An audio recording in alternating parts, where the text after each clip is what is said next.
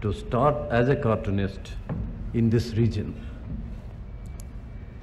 It was 1947 or 46, 47. I got down at Bombay Central coming from Delhi because I had gone there in search of a job. I couldn't get any. The papers there said, you are too young, you have to go and try your luck in provincial papers. Fair enough, I said. I came to Bombay and got down because I wanted to see Bombay, because I would never have had an opportunity to do so once I get back to South, Madras, Mysore, Bangalore, who knows. So I got down, found a place and wandered around. I found during that time they were digging the roads vigorously. I asked, what is this you are digging the roads for? A telephone cable, sir. We are putting the telephone cables. The telephones are not working properly, so we are putting the cables. Good. I went further down near Warden Road. They were digging again there. I said, what are you doing? They said, we are putting the drainage pipe. And further on, I went and I found the water pipes are being laid. So like that, all over Bombay I wandered. They were digging, digging, digging. Can you believe 43 a year later, they're still doing it? I go and ask them, what are you doing? We are laying telephone cables, sir. Further up, water supply has been very scarce, so we are putting new water pipes. And drainage pipe, population has increased, so we are increasing the diameter of the drainage pipe. So that goes on and on and on. Road digging became, after I joined Times of India, during that period, 1947, that became my pet subject. I did many cartoons on road digging and potholes. When people ask me, what is the secret of your success? My secret road to success is Bombay roads.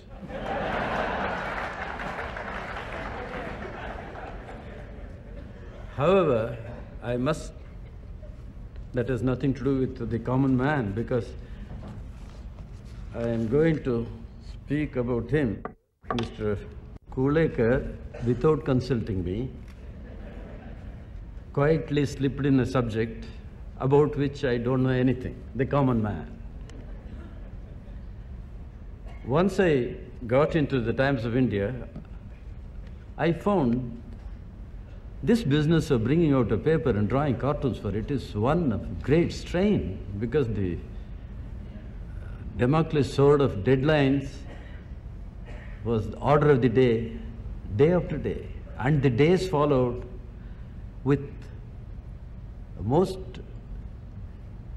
disarranged, no sequence, nothing.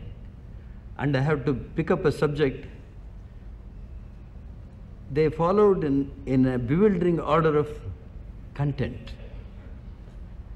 I, as a cartoonist, has to choose a subject within a given time, because I didn't have the whole day to do anything, finish the cartoon, give it and go home, only to get up next morning, come back, again face the same problem, which I am doing now, still. The days followed in a weird type of disorder. Today, everybody will be grumbling and there will be headlines in the paper about the price of sugar. Price of sugar has gone up, or scarcity of cooking oil.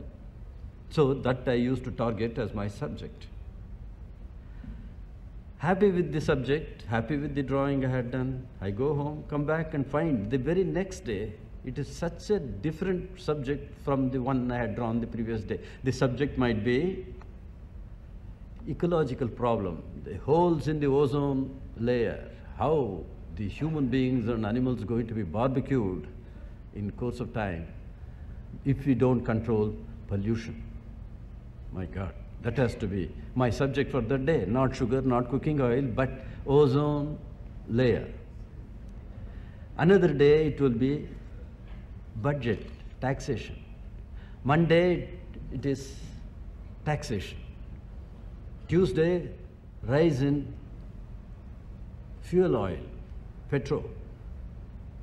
Wednesday, it is Jharkhand Morcha. Wednesday, increase in petrol again. Thursday, perhaps another increase in the petrol.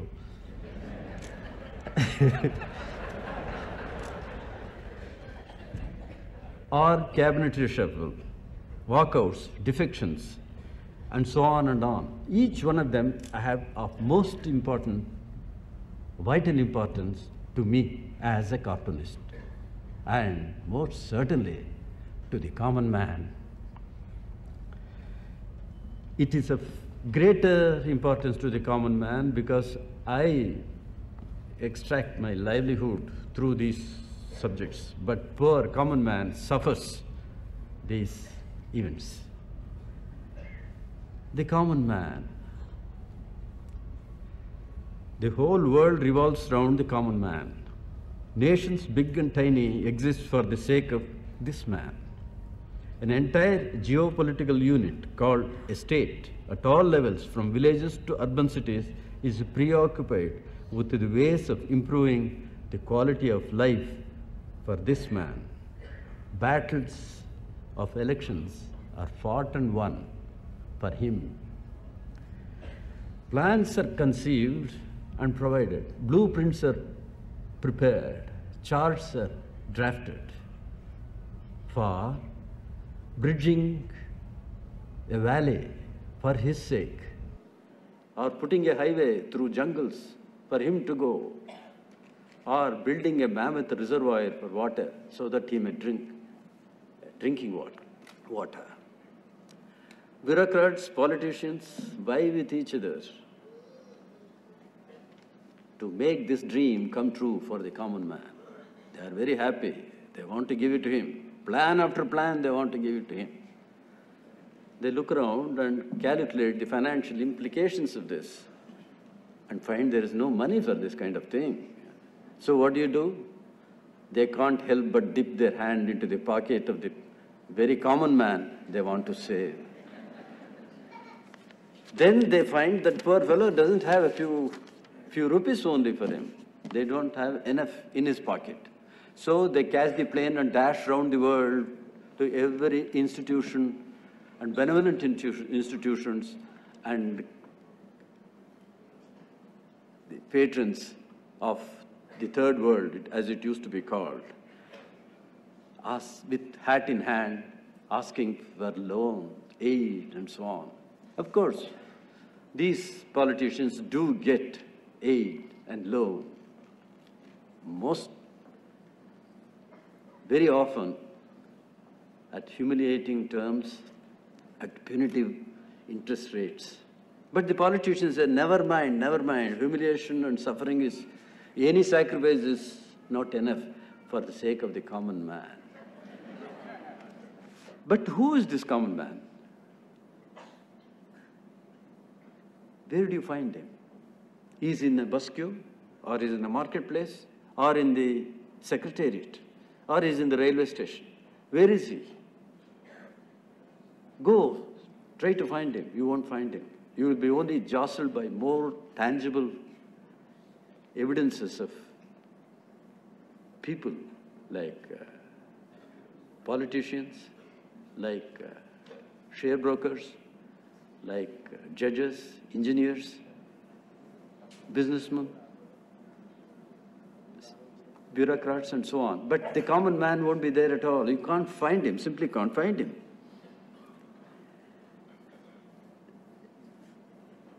In our day-to-day life, we bump into these characters, but never bump into the common man.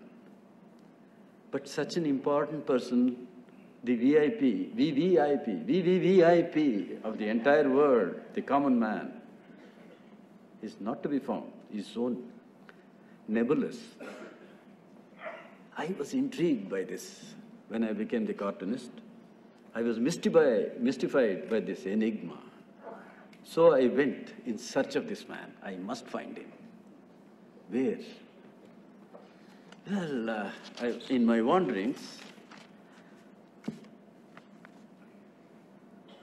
I found in front of a serpentine queue of a government ration shop a chap who fitted the role. He had that necessary lines of experience on his face, and parallel lines of wonder were stamped on his receding forehead over his bushy eyebrows.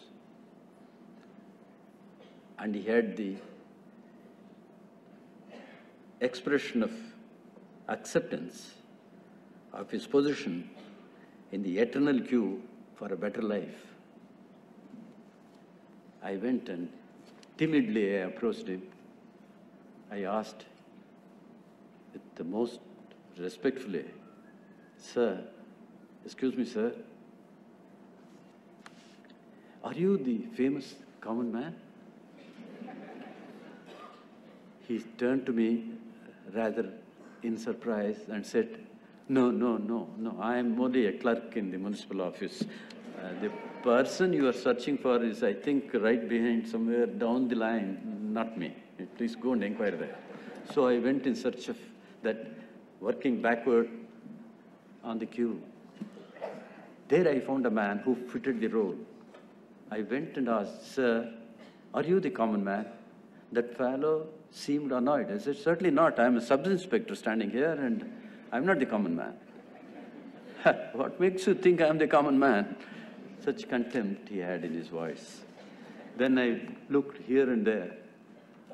I confronted people, either they were industrialists, judges, hawkers, postmen, clerks, varied type of people whom we come across, but not the common man. These people didn't want to own the common manship because they didn't want their individuality to be diluted in the larger concept of the masses.